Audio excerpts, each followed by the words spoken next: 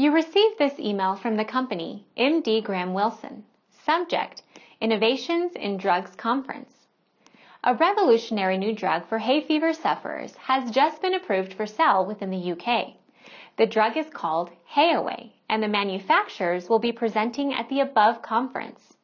The drug looks set to take a large share of the overall market. I'm especially interested, as the market in hay fever remedies is one that we have never fully explored, yet it continues to grow year on year. It may also be the answer to the sales plummet we see in the spring and summer months when cold remedies aren't selling. I'm meeting with Karen the following week, but she is away at the time of the conference. Please bring back a copy of all literature relating to this product and any information you find useful for when we come to make our decision to market this product. What do? A. Attend the conference. B. Send someone else. C. Don't attend but request literature to be posted to you. The correct answer is A.